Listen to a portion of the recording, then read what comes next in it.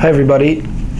In the first discussion this week, you are asked to, excuse me, you're asked to examine what you think Walter Cronin would believe about the way that wilderness is expressed in Bambi and other Disney films. Then you're supposed to reflect on aspects of Disney films and whether or not you agree or disagree with the idea that they represent nature in its truth, or nature through the lens of some sort of distorted image. And I think this is an interesting question, and perhaps maybe we should be a bit more specific. You know, Cronin talks about wilderness, not necessarily nature. Wilderness the word nature has multiple meanings and definitions, and one might include the world, the biosphere, you know, ecological systems.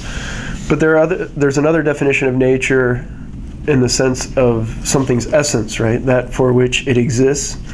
It's nature. A lot of people believe that humans have a nature. A lot of people would say that there's a dog nature and a cat nature and a deer nature and an insect nature. Others would reject that idea. Those who reject the idea of a human nature even, or of a specific nature for types of animals, usually believe that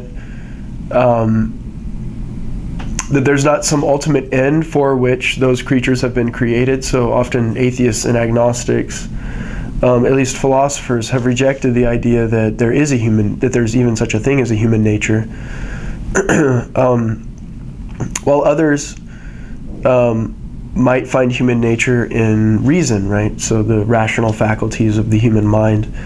And a lot of people express concepts of wilderness in relation to humanity, of course, and in relation to reason. They say things like animals are wild because they don't think that the same way that humans do. But as was mentioned in our discussion board this week, it's important to remember that humans perhaps might be the most wild of all animals, in a certain sense. Of course, animals kill, and often violently, or what appears to us to be violent. But we kill, and we kill actually to a much greater extent than animals do. We kill billions of animals every year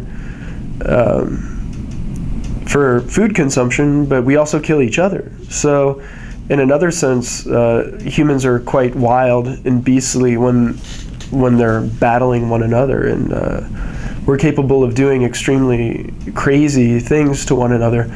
And we often forget that because, you know, many of us dwell in relatively comfortable surroundings, and we have safety nets, you know, police forces and military forces that we feel comfortable with. But we forget that it's only a hop, skip, and a jump till we become wild, right? Like, for example, you know, I'm sure we've all had the experience where, you know, everything is fine, we're driving along, and then somebody all of a sudden is driving 7 miles an hour in front of us, and you just can't control yourself. You're behind the wheel just screaming at the person, right? Like, get out of the way! What's your problem? And maybe you use some other words, right, as you are expressing yourself and your frustration and those things. So the human can become quite wild just at the drop of a hat. You know, somebody bumps into you at a bar or something, right? And what happens? It's like, no, come on, man. What's your problem? You know, like, oh, you want to fight? You're right. Like, we immediately go to these aggressive responses when really what happened with, you know, somebody's shoulder bumped yours, or perhaps the person in front of you is just, you know, taking their time, and what's wrong with taking time, right?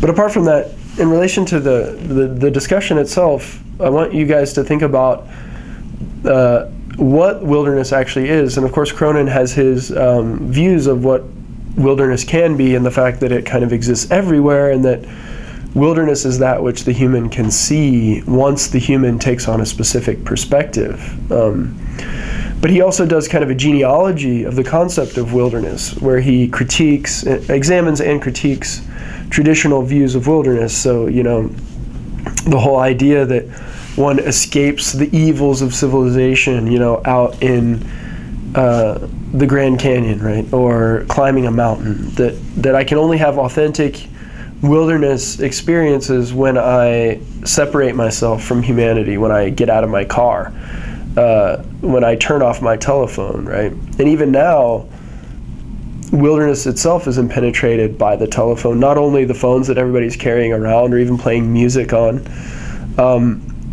but many mountains now and hills have literally the cell phone towers on them because, of course, you need the highest spot so you can ping the messages or the relays between towers. And so those components are becoming part of the landscape itself. But at the same time, I want you guys to think also about the readings from our textbook, this Sacred Earth, because these readings also relate to the concept of wilderness and the way that humans define nature. And I really like this passage from John Muir from the 1,000-Mile Walk to the Gulf, where he's saying that most of us tend to believe that the earth was kind of created for humanity to use. Now, even if you're not religious and you don't believe that it was necessarily created by something else, still we live a mode of existence where nature and the earth is kind of like just a huge mass of resources. So a mountain is not considered a mountain. It's considered a reserve of that, like coal, right? Or the petroleum dirt or whatever that they're harvesting, like in Canada, where they're literally just kind of like taking away mountains because they're full of this soil that has petroleum in it, and then they extract the petroleum. Everything becomes a resource, and even the animals, right? So even if you don't inherently believe that the earth was created for the sole purpose of humanity, the way what we've done as humans is use the earth in such a way that it benefits us. And so we factory farm animals because we need food, and a pig becomes no longer an interesting creature in itself, a foraging kind of like strange thing out in the wild with hair and tusks and stuff. It just becomes a food source. It becomes bacon. It becomes ham. It becomes what's the pork belly, right? The stuff that all these little like American shops are putting on everything right now. These new American style restaurants, they put pork belly on everything, like pork belly ice cream, pork belly salad, pork belly ham. And we're like, wow, that is not a pig. That thing looks delicious. But even down to different types of minerals, right? Like silicon has become extremely important for technology. Diamonds, right? If we think about it, a diamond is just a tiny little rock that's clear. But what a diamond represents for us is obviously much more. And so we turn everything in nature into a resource, one to be extracted. And a lot of people blame religion, right? Specifically the Christian religion, because in the Bible it says, God says, in Genesis that humanity is the master of all creation. Master might not be the best word. Perhaps caretaker is a better word. But that's kind of been translated into the idea that we can master the animals, that we can rule the earth, that we can subjugate it to our own desires. And of course, that's part of it in our society. But at the same time, capitalism in itself is, I would say, a more prominent driving force in the commodification of nature, right? Because like once you're able to harvest aluminum from rocks, then you don't care about the rock in itself. You don't care about the mountain. You care about the fact that you can make thousands and thousands of dollars by extracting this metal. and it's not based on your religious views per se, but it's more based on the system that, this kind of ethos in America where we love digging in the ground and finding these resources and then like utilizing them and selling them. And of course there's something inherently, I would say, good about the fact that humans desire and enjoy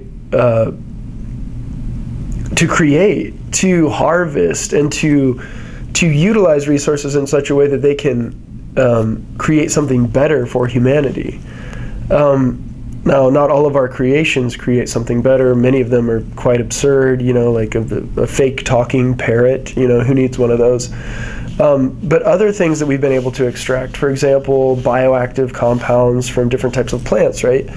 That we then figure out, wow, this is really useful, and this, helps people who are suffering, right, from these different ailments. Now, of course, there are other types of biochemical compounds extracted from plants, right? Like heroin and cocaine and marijuana that then have to be regulated because people they help so much that they end up not helping, right?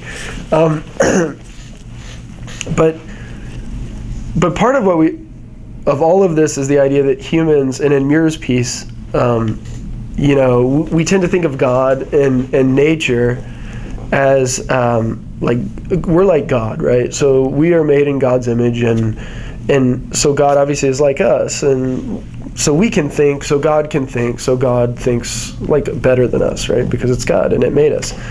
But we also tend to think things like, as he mentions, that God is kind of this democrat with these progressive ideas about things, and that of course God loves us and our society more than God does others, because they are heathens who worship other types of gods, and those gods are wrong, and of course they feel the same way about us. They believe that our gods are wrong and that theirs are right. But the danger in making God human is that we all make God what we are subjectively, and the earth seems to, Muir points out that we turn a blind eye to what the earth offers us, because if we look at the earth, what we see is not a God who appears to be very just, or at least a creation that emanated from this being. Of course, there's you don't have to believe that God created everything. It could all just be the result of natural processes and kind of the Big Bang. But remember that God could have used the Big Bang to create the universe too. Those two aren't necessarily mutually exclusive. But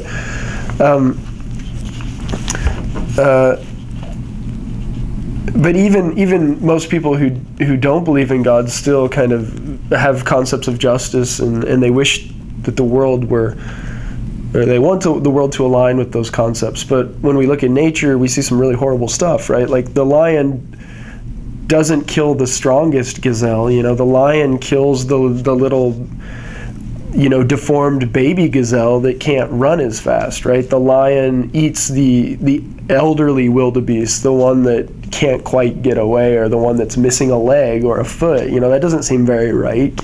You can imagine in our society, we did this for hundreds of years, and humans have done this for thousands of years, but you can imagine now if we took disabled people in our society and we kind of destroyed them simply because they were weaker physically, they can't help it, right?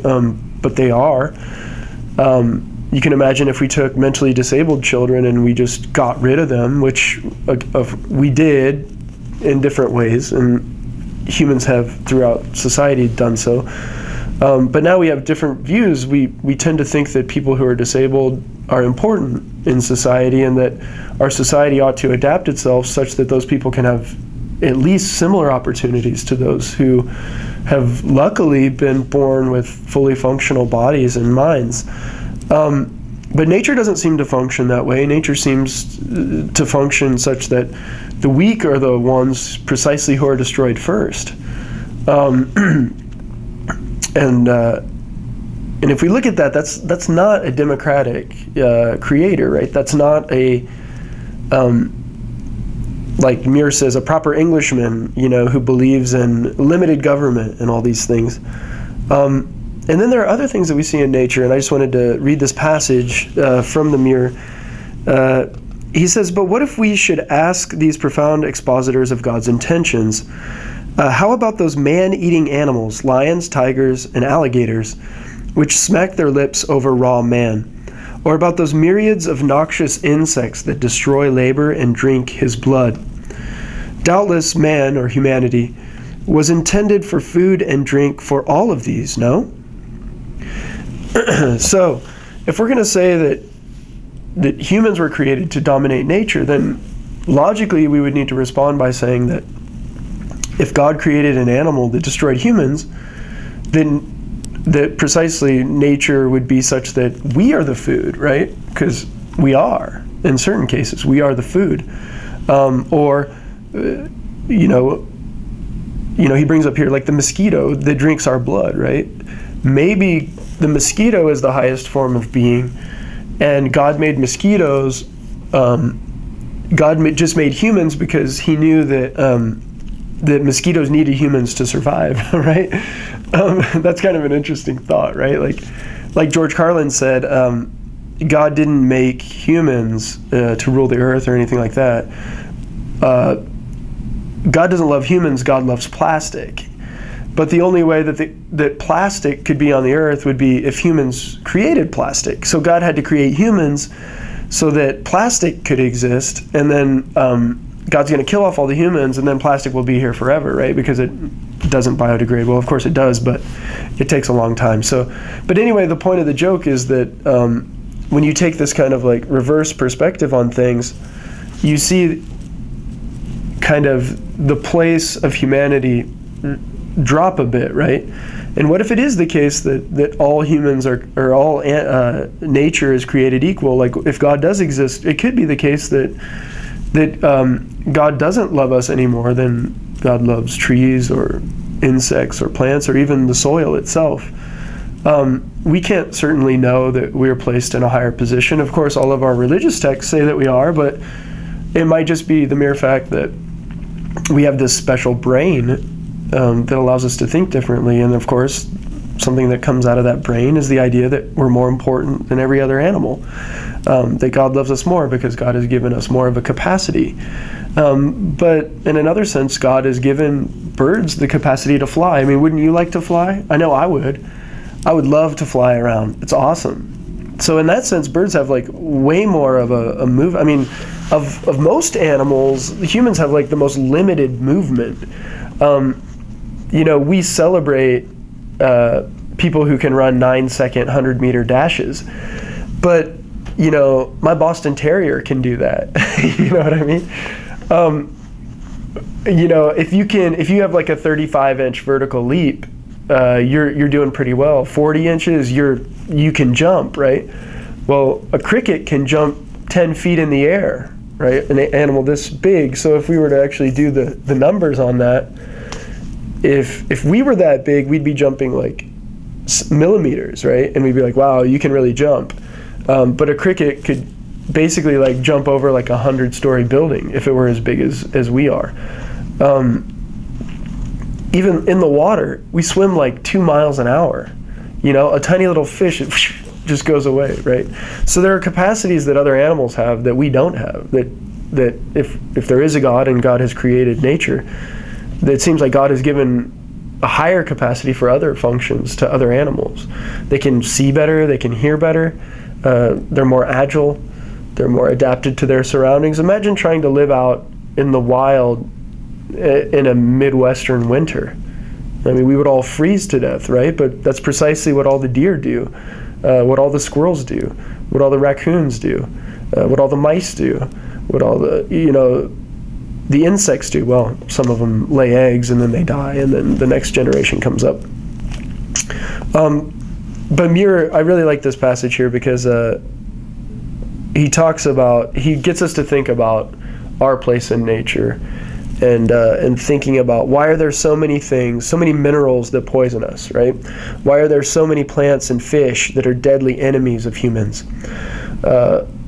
Why is the human subjected to the same laws of life as all of our subjects, right? Like, why do we all die and get cancer and suffer?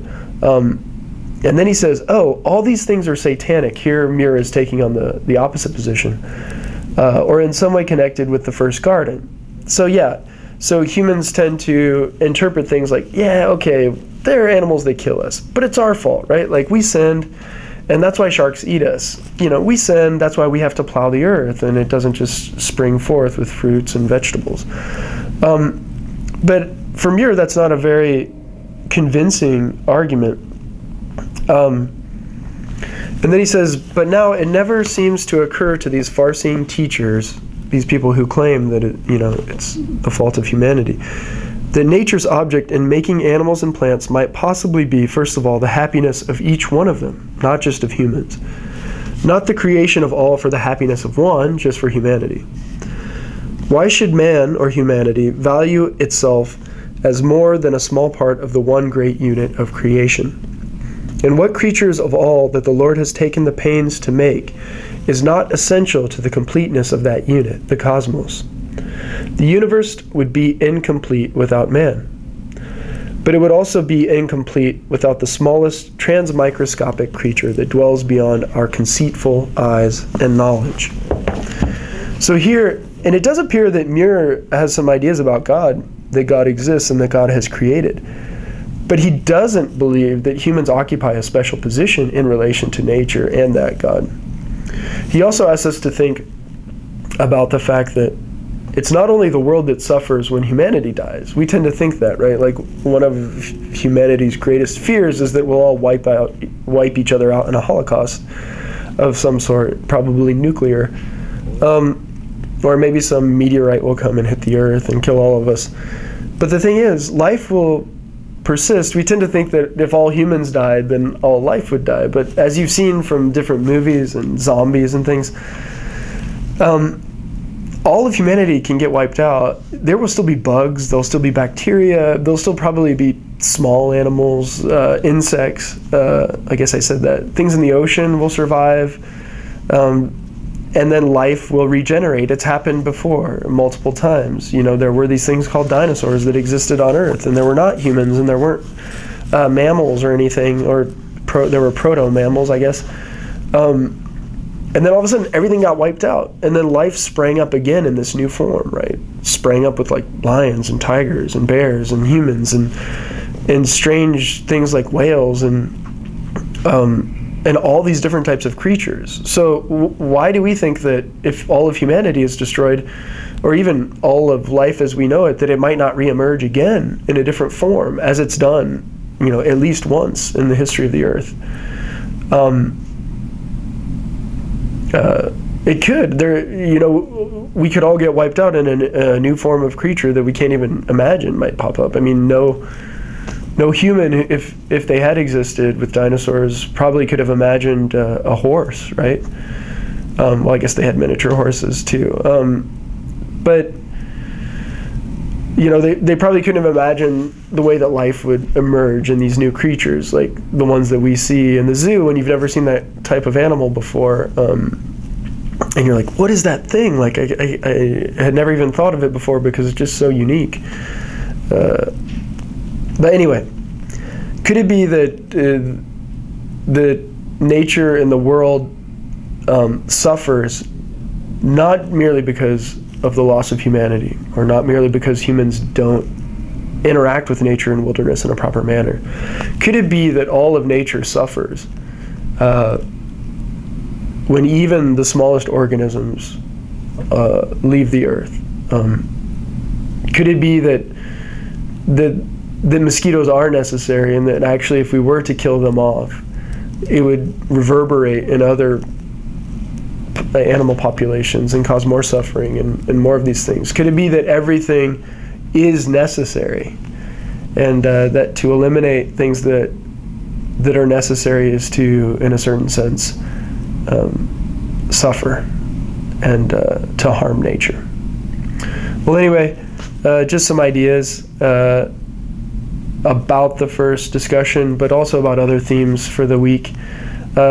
I hope you found it useful, and I look forward to reading your responses. Remember Don't just do the bare minimum. Don't focus on word counts. Do the best you can. Speak until you're finished. Complete your thoughts. Do your research, and really read the text and try to gain that understanding that you can then take with you in your future courses here at Ashford.